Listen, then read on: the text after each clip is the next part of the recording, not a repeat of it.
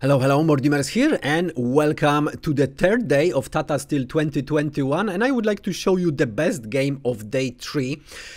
Probably the best game of whole tournament. Even we have only 3 rounds, but this gonna be the best game of the tournament. Now, I'm not gonna pretend that I understand what just happened in this game. I completely have no clue.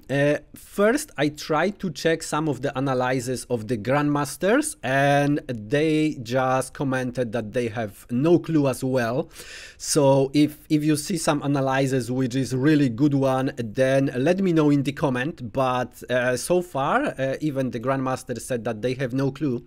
And now I would like to warn you, if you watch this video, it can cause you brain damage. This game was just insane, and I had just no idea what's going on. So without further ado, let's see the game between Fabiano Caruana, who's going to play as white, and Jan-Krzysztof Duda, who in this game gonna play as black. We have e4, e5, knight f3 and knight f6. So a Russian game so far. Pretty much very standard. Knight e5, d6, kicking the knight, so knight f3, knight e4, and now of course the main line is pretty boring. d4, d5, bishop d3. We have knight c6. We have the castle, bishop e7, preparing to the castle, and so on. Pretty much this was played plenty of times. However, we have knight c3, which nowadays is a little bit more fashionable. So asking the knight what you gonna do, not much can be done. Of course, black doesn't want to waste the tempi here, so we have knight c3, d takes on c3, opening both of the diagonals for the bishops by white. We have bishop e7, now preparing to the castle on the king side, and now we have bishop e3. So Caruana says that, okay, I'm gonna play the castle on the queen side. That's gonna be very sharp probably. And now black have a choice. The main idea here is actually knight c6, and the idea is that after queen d2 we played bishop e6, and then after castle queen d7, king b1, and after bishop f6, setting up the bishops on these diagonals, and after waiting for a while, and after h4, black have a choice, and most of the games follows with the castle on the queen side. Okay, so this is the main line here, the main idea. However, Jan-Krzysztof Duda went for one of the sharpest line here, and he said, I'm not gonna move my knight to c6, I'm gonna move my knight to f6. So from the f6, of course, the knight gonna be a defender of the position. That indicates that he gonna make the castle on the king side. So that's gonna be very sharp. We have queen d2, we have the castle, we have the castle on the queen side, knight f6 as planned, and now bishop d3. And now for your information, Duda played this with the black pieces couple of times. But I have to also tell you, he lost in 2019 against Jan Nepomniachtchi. He lost against Fabiano Caruana. So he chose this again, and that means that he prepared something. So he played c5, the same, and for your information, Caruana is one of the best experts in the world who play a Russian game himself, and he also played this variation with the c5, with the castle on the king side. So Fabiano Caruana knows the position from the white's perspective, from the black perspective, and this position was played by Caruana and by Duda. What Duda prepared against Caruana, we don't know.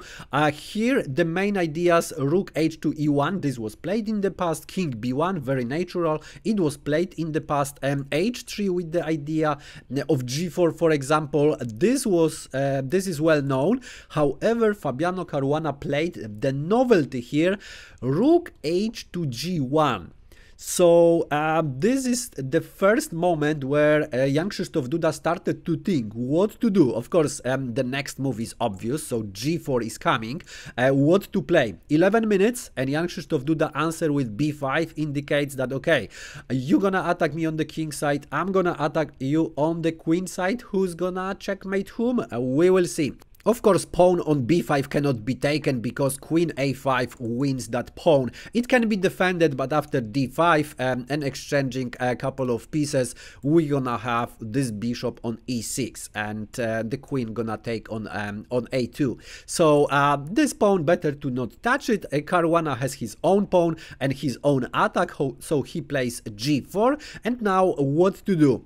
Jan-Krzysztof Duda also thought for a while, another 11 minutes, and now h6 doesn't work, obviously, because of this battery bishop, and we're gonna have queen g5 and some mating ideas here. If the bishop is taken, it's even worse, because the rook with the queen, with the bishop, with the knight, this is impossible to survive this attack, so that's not possible. Bishop g4 taking the pawn, it's also bad idea. Opening the g file, bishop h6 is just winning here. And now bishop f3 of course cannot be played because of the rook g7 first, and after check then queen g5, and there is you know, forced checkmate in 3. You can actually try to find the forced checkmate. If let's say bishop h5 is played, we're gonna have the rook h7 and checkmate on the g7. That is the one way of doing. If we play rook g8, it also doesn't work because white actually can sacrifice the queen, and after taking deliver the checkmate this way. So this way or another, that's gonna be the checkmate. Better not to touch the pawn on g4 and on the b5 as well. This is why we have bishop b7 by Jan-Krzysztof Duda attacking the knight. And now we have queen e2 defending the knight, but at the same time blocking the bishop. So quite a shocking move, but Fabiano Caruana played that immediately. That means this is part of his preparation. And here Jan-Krzysztof Duda taught for another 15 minutes, and he played indeed c4. We have bishop f5, again immediately move, and now play g6 or not. That means Jan-Krzysztof Duda gonna win the bishop, or maybe not. Would you like to play this move, g6, when Fabiano Caruana spent completely no time? He just, you know, make all the moves immediately. That's gonna be very, very risky. However, g6 is actually the best move in the position. What Fabiano Caruana could play it here. The best move in the position, and definitely his preparation, was knight d4. Why do we know that? We know that because a very similar line happened in the game. So knight d4, and now what have to be played is something like knight d5, and there are a couple of variations here. Very, very complicated one. I'm not gonna show you because the real game was complicated enough. However, g6 was very, very important. Why? Because this bishop is extremely dangerous. We don't want to catch this bishop, but this bishop is dangerous with the sacrifice on h7, which you cannot see it yet why, but you will see a couple of variations. Of course, the bishop cannot be taken because we're gonna have knight f5, and now g5 is coming, the queen on h5 is coming, and so on. So for example, knight d5 just to avoid, but still g5 is the strongest move in this position. And even if the queen come to d7, try to get this this knight, the knight can jump to the h6, the king has to go to the corner.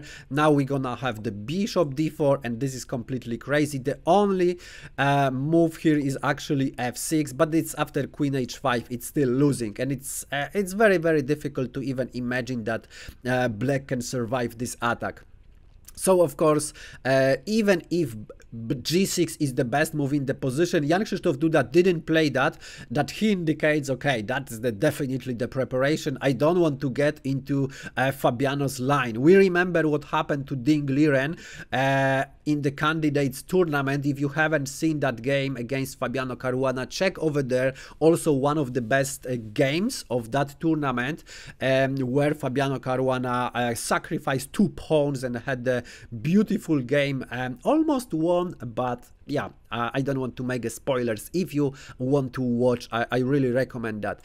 Jan-Krzysztof Duda went for rook e8, also very good move. Now we have knight d4 as planned, and now knight d5, and here knight e3 is the main idea, followed by the bishop g5 on this diagonal, or maybe bishop f6 on this diagonal. Very nice. And here, believe me or not, Fabiano Caruana started to think, and he was thinking for 45 minutes to find the best move in the position. So of course, if he just go for the pawn, it's not really the best idea. Knight e3. We're gonna have f takes on e3. The queen shouldn't take because of the bishop g5. If we take with the pawn, we're gonna have bishop g5 anyway. And after rook g3, Black has the initiative, attacking the pawn here. The pawn is pinned, and also the queen can come, for example, to b6 with the attack on the knight, with the attack on this pawn. Also can come to a5 with the attack on the a2, and that's gonna be pretty good for Black. So of course there is no way that Fabiano Caruana gonna take this pawn. King b1 looks like very safe. It could be played, however, again knight e3. And after, let's say, queen e3, bishop f8, it's very difficult to imagine that actually white gonna get some decisive attack. There are some ideas, of course, of maybe even queen h3 could be played, but still very unlikely. It's still very safe. g6 is always on the board and can be played.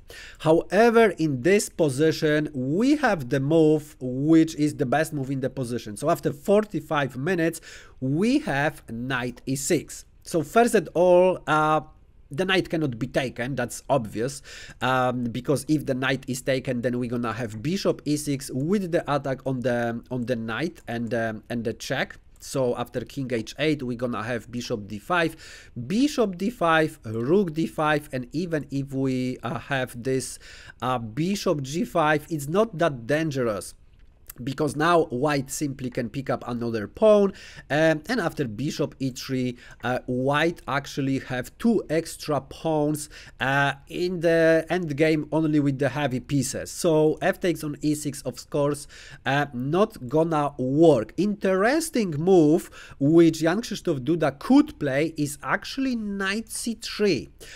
Does it work? Not really, because after, let's say, b takes on c3, a queen a5 could be played immediately, or maybe even take the knight, and after bishop e6, king h5. Still we have this bishop g5 with this diagonal. We have the bishop on the f6 on this diagonal. Looks very dangerous. That's probably g5 would be the best move here. And after, let's say, bishop e4, trying to bring the bishop to the defense, maybe some move like bishop d4, now attacking the position, attacking also the bishop. That would be pretty much insane. Maybe h4, now defending this pawn. It's still very risky and a very interesting line. However, Jan-Krzysztof Duda didn't go for taking that pawn, messing up the pawn structure. He went for queen a5. So what is going on? Actually, the pawn on a2 is under attack. Also, still, the knight is under attack. It's hanging, and Fabiano Caruana could go immediately for the rook d5. Now, the point is, this is the best engine line, and if we check, it's completely equal, because after bishop d5, we're gonna have knight g7, because why not? Then we're gonna have g5 with the idea of the queen h5. Of course, bishop h7 can be a sacrifice over here first, and so on. So very tempting. However, the best engine line here would be queen a2, and after knight e8, queen a1, king d2, picking the rook on g1, and now after knight c7, queen h1, and after exchanging, the material is equal, and according to the engine, the position is completely equal. Both of the sides have the queen and pair of bishops. That's just insane. However, Fabiano Caruana is not an engine. He was also not interested in a draw. He goes all in. Queen f3. So the knight is still hanging, the pawn on a2 is hanging, and now attacking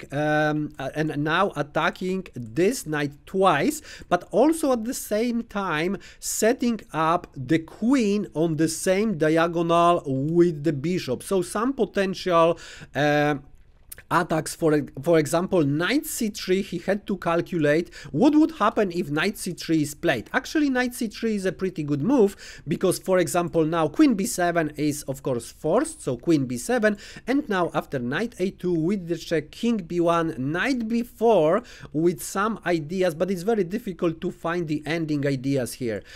Probably something like bishop d4, maybe setting up the attack on the g7, maybe f takes on e6. Right now bishop takes on e6, king h8. This is pretty much playable for both the sides, but this line is, this is just another one of the insane lines in this position. Jan-Krzysztof Duda is not interested in this kind of lines. He also goes for a very crazy thing. Bishop f6, inviting Fabiano Caruana for g5.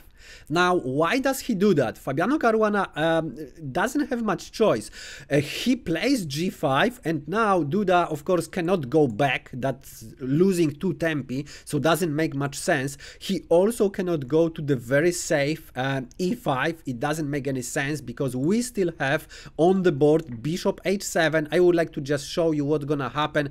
If the bishop is taken, then of course we're gonna have queen f7, then g6, the rook can come and deliver the checkmate and so on. It's impossible to survive, so king h8, and then after queen h5, how to continue? White is completely winning here. Even we have something like rook e6 trying to win back some material, but of course bishop g6 with the check, king g8, now bishop f7 winning even more material. So of course white is completely winning here. There is nothing here, we cannot, you know, deliver any checkmate, no counterplay. It's just completely losing. But of course Jan-Krzysztof Duda didn't want to go for any, you know, lines like that. If he said A, he want to say B, and he of course sacrificed the bishop on c3. What a game! What is going on here? Do you see what is going on? Everything is hanging. The bishop is hanging, this knight is hanging, everything is hanging. What to play now? This is very tricky. Can we actually take this bishop? The bishop cannot be taken. If the bishop is taken, the thing is that we're gonna have knight c3, and now the queen is under attack, so queen b7 is forced, but now we're gonna have a forced checkmate. You can actually find the forced checkmate, knight a2, this is the starting of the sequence, king b1, because the queen of course control d2, so not much choice. If the king comes to b2, then we're gonna have a c3, the queen gonna follow, deliver the checkmate on b2. If knight c3, king c1, and this time knight e2 this side, but there is no pawn on a2, so that is the difference. King b2, queen b4, and it doesn't really matter where the king goes. King a1, queen a3 with the check, and we're gonna have this beautiful checkmate. So it cannot be taken. After bishop takes on c3, the bishop cannot be taken. Also, what else to play? Rook d5. It looks like very attractive move, and indeed it's a not so bad move. F takes on e6 doesn't work in this position because bishop h7. Bishop h7, if the bishop is taken, then we're gonna have g6, as I showed you before, one of the variations. Then the queen gonna come to f7, and we're gonna have the checkmate here. Okay, now with the rook on the 5th rank, that we're gonna have this kind of checkmate. If king h8, it's not much better because bishop g6, And now, even if we take this rook, it doesn't really matter. Queen h5 is coming, and after king g8, bishop e8, winning the material and the game. And now, if black tries to keep the bishop on this diagonal and save it, then we're gonna have queen f7, and I hope you see that already, that after queen f8 we're gonna have this kind of checkmate with the bishop controlling h6. So another kind of checkmate. If bishop b2, that would be the most aggressive, but not enough. King b2, let's say, c3, king c1, and the king can escape here. Queen a3, king d1. Now e5 is forced just to take under control the f7 square, but after rook g3 there is no way to actually save. That's gonna be the checkmate. Queen a2, let's say, rook h3. The king can start to run, but it's too late. It's just too late. Of course, if the king goes to d8, we're gonna have the checkmate on d7. If take the bishop, we're gonna have this kind of checkmate. Of course, black can drop some pieces, but this also is the checkmate. So after rook d5, what black would have to find, that would be very, very interesting. The only move, g6 of course can be played. This is okay, but much stronger is rook e6, and this is just insane, because now b takes on c3 can be played, and then after g6 and bishop e4, unpinning the rook. Pretty crazy stuff. And for example, after queen a2, king d2 can actually run to the center. It's quite safe over there, but still rook a2 e8 with the attack on the bishop. Yes, the rook can defend, but then b4 in the engine shows that this is completely draw, even if black has one extra bishop. But the bishop sooner or later it's gonna be taken back, and this is just another crazy line here. So rook d5 would be very, very sharp, but Fabiano Caruana doesn't want to waste a time, and he plays absolutely the best move in the position. Boom, bishop h7, sacrificing yet another piece. So the bishop hanging, the knight is hanging, the bishop is hanging. I think John Bartolomeo should make the video about the hanging pieces. This is the really, really great idea here. We have king h7, not much choice. If the king h8, then of course we're gonna have the checkmate in a couple of moves. So we have king h7, and now g6. G6, another beautiful, extremely strong move. The main idea is to actually make a space for the knight. This is the main idea. Of course, if the king goes, for example, to g8, we're gonna have the queen f7, so that's not even possible. This is why we have f takes on g6, the strongest move in the position, and now knight g5 as planned. We have king h8, and now this is the move number 21. So 22nd move now Fabiano Caruana is going to play, and both of the players have 8 minutes on the clock. So Fabiano Caruana also burned quite a lot of time. And now how to continue here? How would you continue with the white pieces here? It's a very, very important question, because there is only one way for white to continue the attack. You can actually try to pause the video and try to find the decisive, the best move for white, while I enjoy my cup of tea.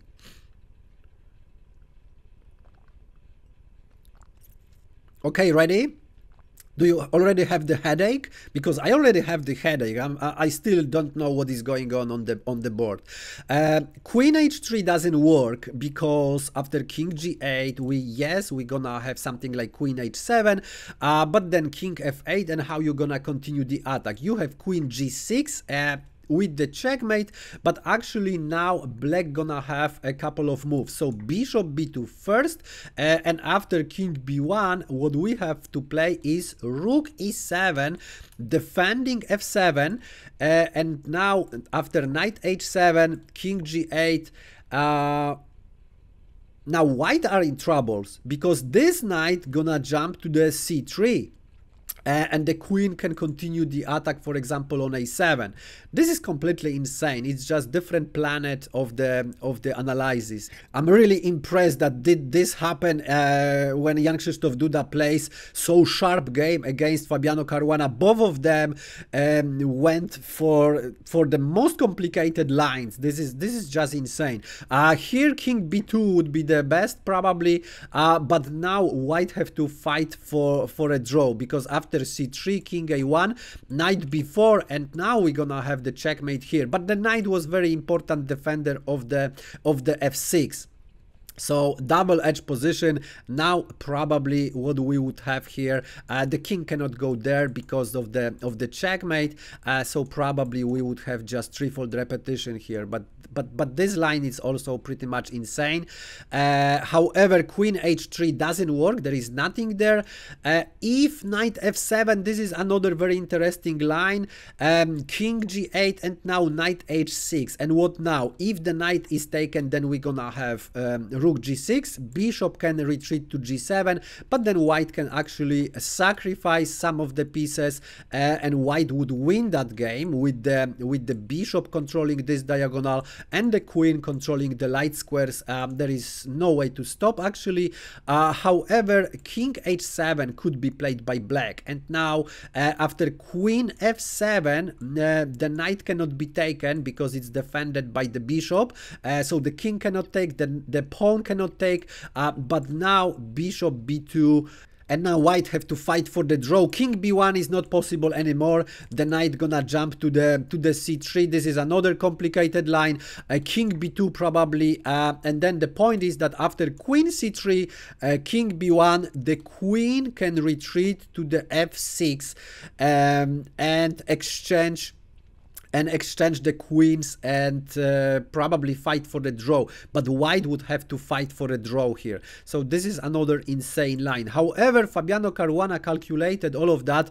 If he could, in the 8 minutes, he found absolutely the best move in the position. Bishop d4, taking under control b2, so any sacrifice on b2 is not possible anymore. Moreover, if this bishop is taken, then of course the rook gonna come to d4, and it's gonna be very, very dramatic for Jan-Krzysztof Duda.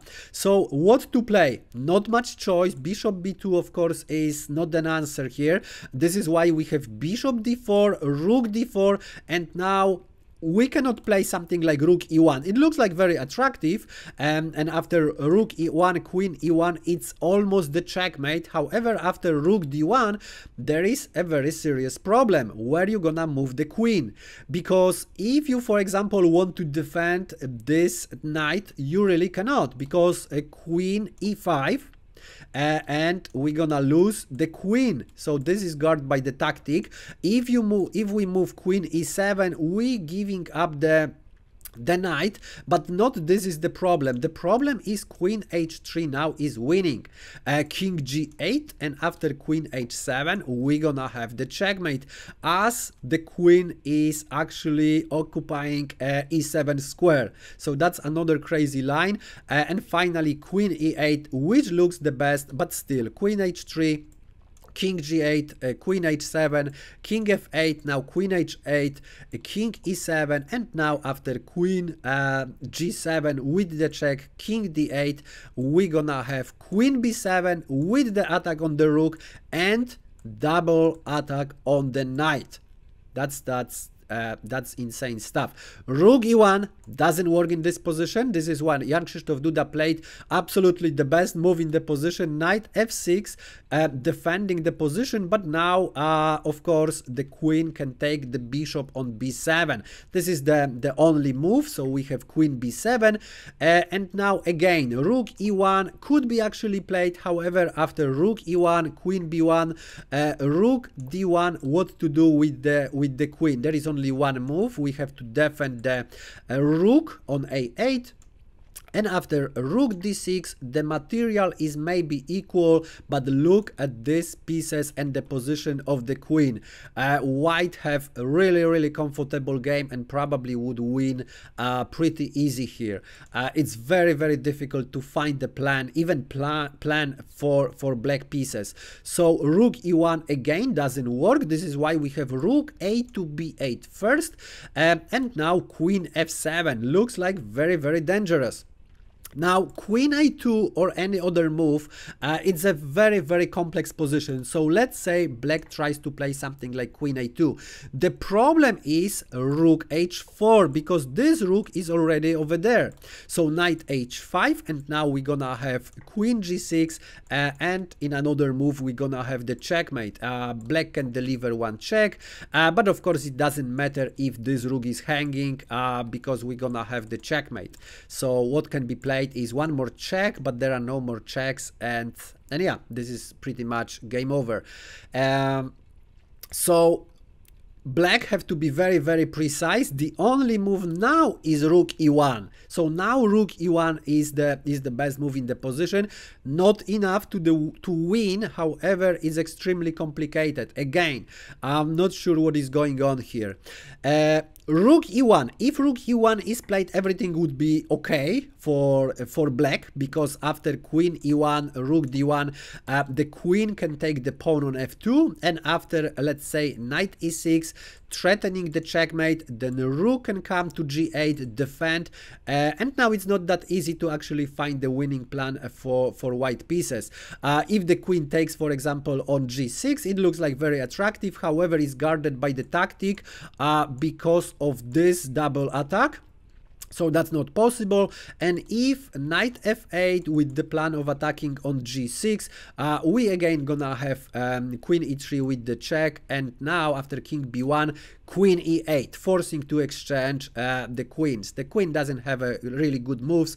The knight is under attack, so probably queen e8, knight e8, and yes, knight can win one of the pawns. However, now the knight is under attack, probably something like knight e7, now rook f8, and again, if you count the pieces, black have actually one extra pawn, so would have a slight advantage, but still white have a little bit better placed pieces, probably can win one of the pawns, and that would end in the draw. So rook e1, this is not the move Fabiano Caruana played, of course. He played the best move in the position, rook d1.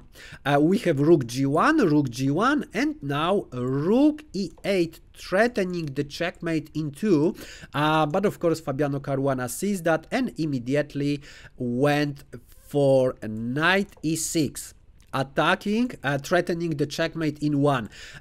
Very interesting. Rook g8 this time doesn't work, because after queen g8 we don't have any tactics here. The queen is still on the a5, so there are no tactics here. Queen a2 is of course losing.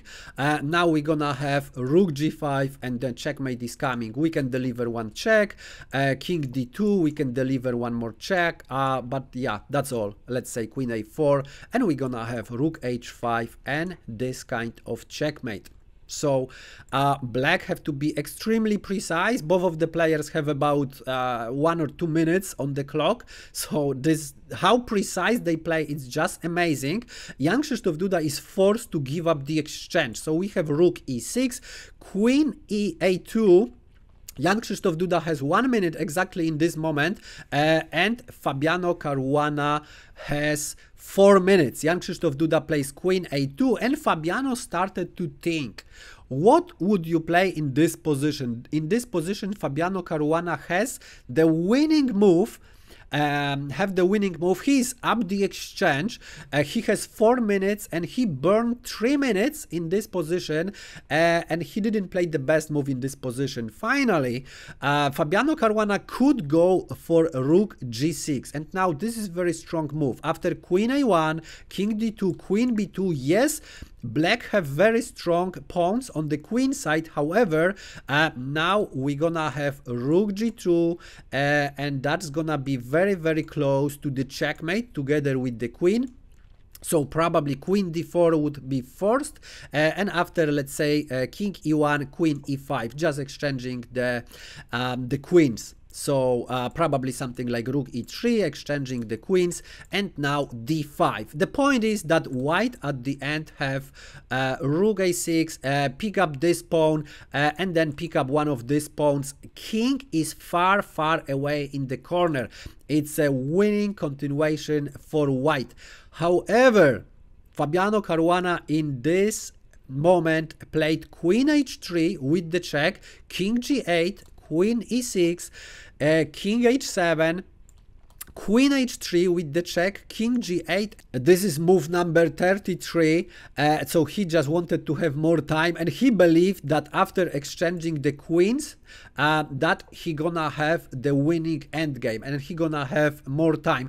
And indeed, this is still better endgame for white, but it's not that clear how to win that. I mean, we have a king f7.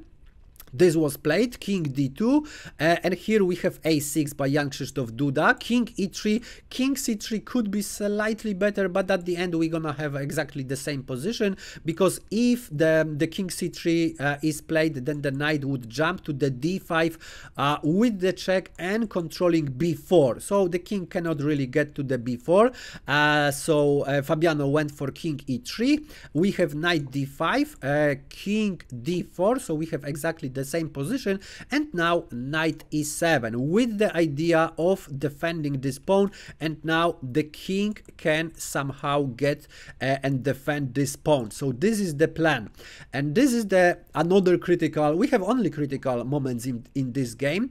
This is another critical moment where Fabiano Caruana have to be extremely precise.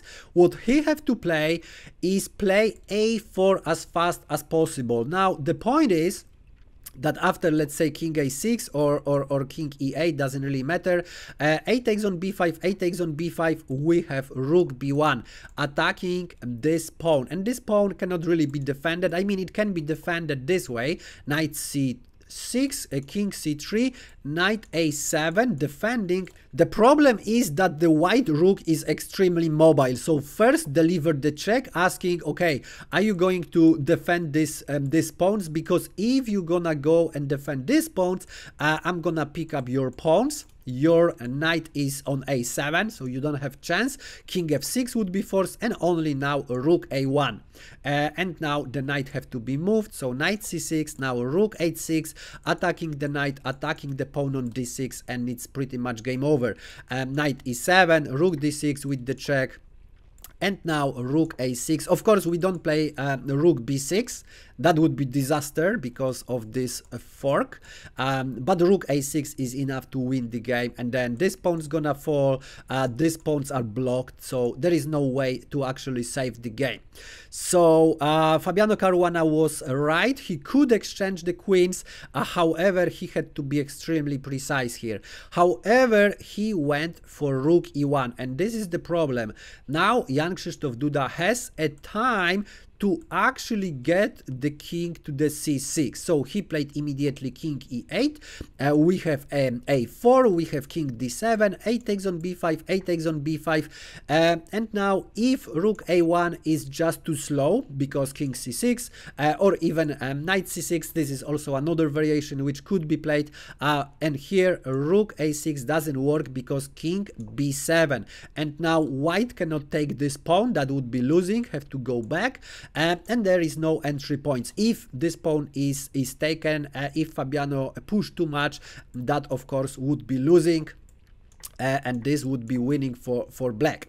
So Fabiano would have to be, you know, extremely careful here. Of course, you know, he's number 2 in the world for some reason. So he didn't go for rook a1. He went for rook g1, saying, okay, now I'm gonna focus on your pawns. Your knight is just has to stay on e7, and now we have king c6, stabilizing the position here. We have h4, asking Jan-Krzysztof Duda maybe exchange this pawn for these two pawns, and then I'm gonna have this passed pawn. And Jan-Krzysztof Duda said, okay, I think this is pretty much okay for me. He just played knight f5. winning the pawn, I mean exchanging for these 2 pawns. Of course the rook gonna take it, so we have after king c3 we have knight h4. And now we have king b4. Otherwise, Duda would go for the king c5 and then push the pawn. So king b4 is the best move in the position, but it's not enough to win. We have knight f3 attacking the rook. Otherwise, the rook would come to the g4, attack the knight and also these 2 pawns. So we have knight f3 first. We have rook g6 as planned, and now knight d4 attacking this pawn, asking Fabiano, okay, you can take my pawn, I'm gonna take your pawn, and then maybe I'm gonna have some chances with these 3 connected passed pawns. We have c3. Fabiano say my pawn can hold your 3 pawns here. We have knight e2, and now of course rook g7. Now we have knight f4 with the threat of winning the pawn. So Fabiano went for king a5, and now knight e2 also attacking the pawn on c3. And after king b4, knight f4, king a5, knight e2, king b4, the players agreed for a draw. What a game! I hope everything is fine with your brain. My brain is probably damaged after this game. I should go to sleep right now. But yeah, I would like to upload for you this video. It's just insane. This game was just insane. Drop the comment if you like this game for some reason. I think everybody should like this game. This was just beautiful, and look how long this video is, and I didn't show you even all the lines. There are a lot of very complicated lines in the middle game. I didn't even try to cover all of them, and they were just insane. And at the end, as always, I would like to show you the standings after day 3. We have 3 leaders because Pentala Harikrishna won against the leader Niels Grandelius in the French defense, and Niels Grandelius couldn't handle actually Harikrishna, won that game. So we have 5 leaders now: Pentala Harikrishna, Magnus Carlsen, Anish Giri, Fabiano Caruana, and Niels Grandelius. So it's pretty exciting in the tournament. Of course, we have 10 more rounds to the end, so a lot of good games gonna happen. And of course, if you like this video, press like. For some reason, if you don't like it, press unlike. And if you want to see other games from this tournament, press subscribe, smash the bell button. Thanks for watching, and see you in the next one.